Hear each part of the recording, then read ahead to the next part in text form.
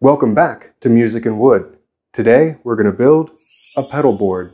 It's going to be 3 feet in width by 15 inches in depth, and we're going to put all the pedals on one board. It's going to be awesome. We're going to do this for very inexpensively as well. Very small bill of materials. A 2 by 4 foot, 1/2 inch sheet of plywood, some screws and glue. The instructions and dimensions for all the cuts will be available online. Link in the description. All right, let's get to cutting. So starting off, we have our 2 foot by 4 foot sheet of plywood. We're going to need to cut this off into our different components. So we're going to start off on this one end here, cut off 1 foot of it, so we'll have 3 feet lengths we can rip then for our rails. Of course, use eye protection when working with power tools and things, and hearing protection when it's real loud. First, we're going to make a cut of 1 foot in width off the long side of the 2 by 4 sheet of plywood. This piece will be used for the feet of the pedal board. Now the angle of the blade must be adjusted to 7 degrees to cut the pedal rails. The reason for the 7-degree angle is to make the front and back sides of the rails 90 degrees with the ground. Firstly, we're adding a 7-degree side to the board so that we can have 7 degrees on both sides. And they're going to be coplanar with each other on either side. No need to flip the board over. We just ripped our first 7-inch in width board. Now we're going to rip the 4.5 inch and finally the 1 inch, which will be used at the very top back of the pedal board.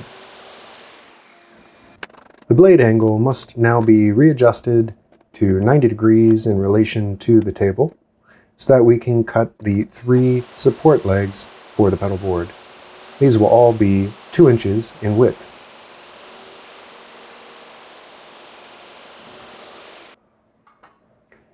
Now I'm getting my taper jig out and setting the angle to 7 degrees.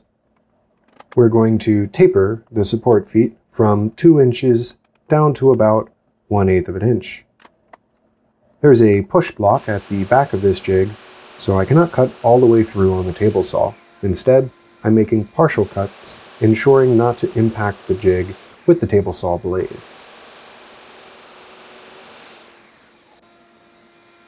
Now, I'll go over to the bandsaw to complete the cuts. With a little sanding, they should come out perfect. If you have a nice Rockler taper jig, you can make the complete taper cut on the table saw. The final cut will be for the back of the pedal board. Setting the fence to 2.5 inches, we can rip the board that has a 7-degree angle on one side and a straight cut on the other. With all of our components cut out, let's do a dry fit and see how they go together.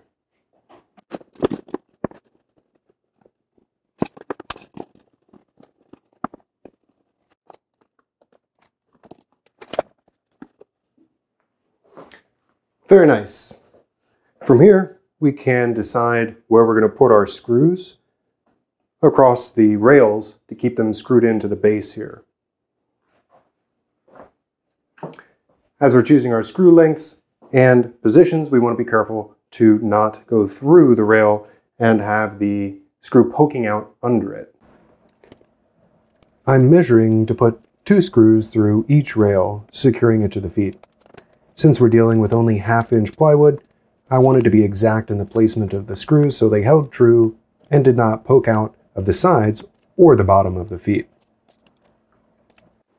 Now that we've got our screw holes marked across the rails, we can glue and screw this pedal board up. Let's get to assembly. To glue the rails to the feet, I am marking the depth of the rails on them, so I have a clearly defined area to glue. After gluing, I use a scrap piece of wood to ensure a flush match of the rail to the foot, and then screw it in to secure it. Gluing 1 foot up, moving across the other side, and then doing the center last.